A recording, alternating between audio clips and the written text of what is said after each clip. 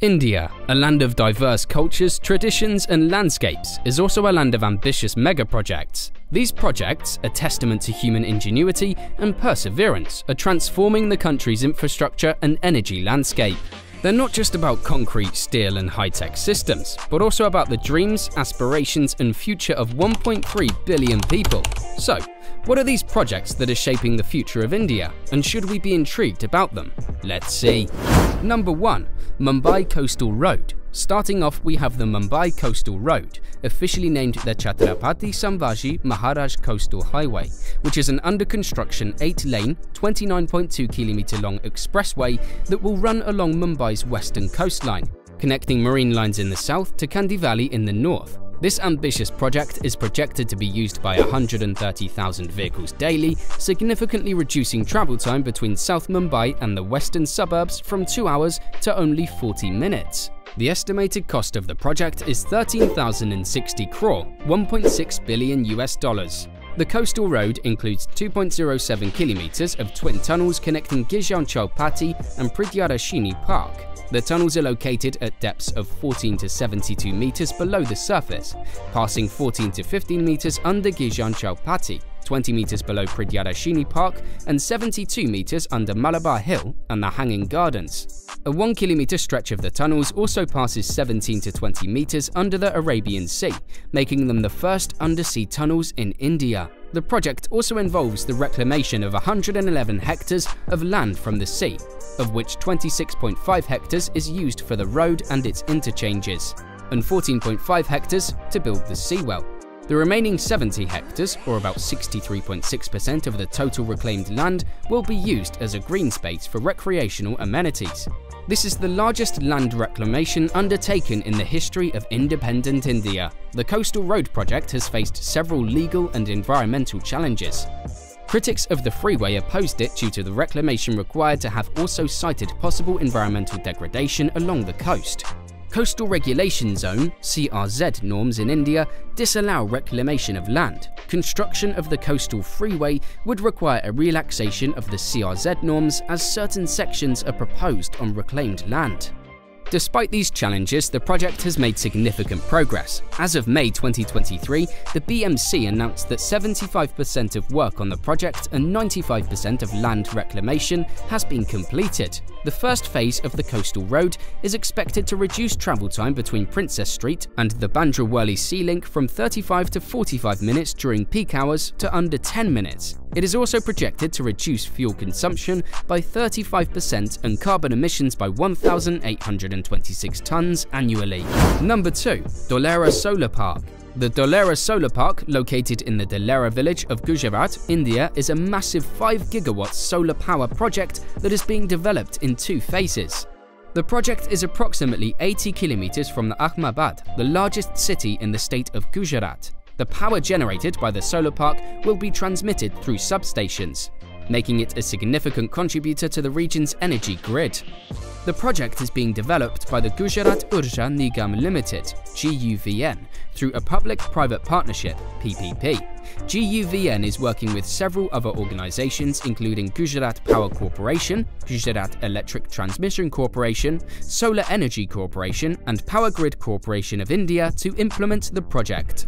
The first phase of the project, which has a capacity of 1 gigawatt, is being developed by GPCL with an investment of Rs 5 billion, $695 million. The second phase, with a capacity of 4 gigawatts, will be developed by SECI with an estimated investment of Rs 20 billion, $2.7 billion. The Dholera Solar Park project is part of the government's Dholera Smart City project, which was announced in 2009. The project supports the government's aim to produce 175 gigawatts of clean energy by this year. The Ministry of New and Renewable Energy approved the project in May 2018, and conditional approval for the first phase of development was received in February 2019. The solar park will be located in a coastal regulation zone, Type 1B land within the Dholera Special Investment Region, situated along the Gulf of the Khambat region, Gujarat. The DSIR spans 920 square kilometers and encompasses 22 Gujarat villages. The region is well connected by road, rail, airport and seaport and lies close to the megacities of Gujarat, including Ahmedabad, Bhavnagar and Vadodara. The solar park will cover a total area of 8,595 hectares, which has been divided into 11 blocks with 27 plots in each block.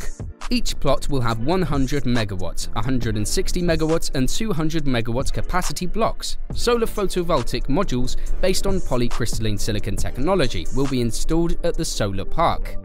The power generated by the Dolera Solar Park will be transmitted through a 49-kilometer long 33 kV underground cable network, including high and low voltage lines.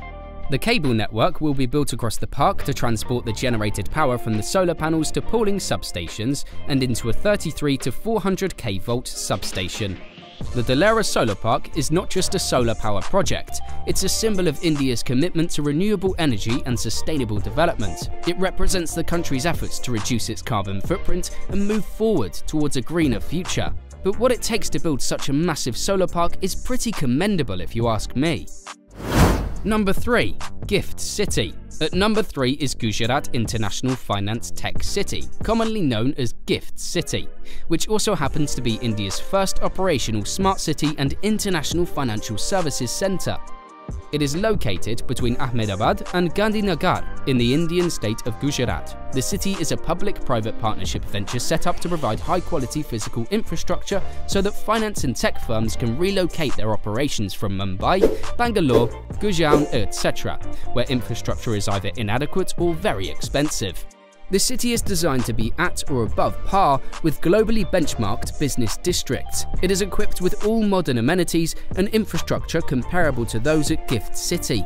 The city is expected to create job opportunities for about 1 million people. Gift City consists of a conducive multi-service SEZ Special Economic Zone and an exclusive domestic tariff area DTA. The SEZ at Gift is a self-contained city with a symbiotic blend of residential, commercial and social facilities where people can live, work and play. It is being developed on 886 acres of land with all the requisite infrastructure. Gift City is attracting a lot of interest from IT and ITES companies for setting up their operations. The city provides state-of-the-art infrastructure, plug-and-play offices, clean and green environment, and a hassle-free business environment. It offers its occupants an excellent quality of life, which is at par with the best in the world. The city is also attracting a lot of interest from international and domestic financial services enterprises. These enterprises are keen to set up their operations in Gift City to take advantage of the benefits offered by the government for IFSC, International Financial Services Centre. The city is also home to India's first International Arbitration Centre, which provides a platform for resolving disputes between different entities. The International Arbitration Centre at Gift City is at par with top arbitration centres in cities like London, Singapore, Hong Kong, etc. Number 4. The Chenab Bridge. And finally, we have the Chenab Bridge, which is located between Bakal and Kauri in the Risi district of Jammu and Kashmir, and stands at a staggering height of 359 meters, making it the tallest rail bridge in the world. The 1,315-meter-long structure is part of the Jammu-Udhampur-Srinagar-Baramulla rail line project undertaken by the Ministry of Indian Railways. The bridge, costing $181 million, includes a 14-meter-wide dual carriageway and a 1.2-meter-wide central verge. The track-laying work on the bridge was completed in March 2023, and it is scheduled to enter service in 2024. The Chenab Bridge is designed to have a lifespan of 120 years and is expected to contribute significantly to local economic development and better transportation accessibility in the region. The construction of the Chenab Bridge was a response to the urgent need for improved transportation facilities in the mountainous terrain of J&K. The JUSBRL project, launched in 2003, aimed to enhance mobility within J&K and across India. The railway line traverses along Jammu-Udhampur Katra Kwazugund Baramulla, with the construction of the Jammu-Udhampur section completed and opened in April 2005. The remaining 111 Katrabani hull section is expected to be completed in 2024. The Chenab Bridge is an architectural marvel, designed as a large steel arch, the first of its kind in India. The bridge includes 17 spans, as well as the 469-metre main arch span across the Chenab River, and viaducts on either side. The main span of the bridge includes two 36-metre-long approach spans. It is built as a two-ribbed arch with steel trusses made of concrete-filled sealed steel boxes. The structure is supported by two 130-metre-long, 100-metre-high pylons on either end through cables. The bridge was constructed in one of the most complicated and isolated terrains. One of the biggest challenges involved was the construction of the bridge without obstructing the flow of the river. Approach roads measuring 5 kilometers in length were constructed to reach the foundations of the bridge. The deck of the bridge is located on a transition curve with changing radius.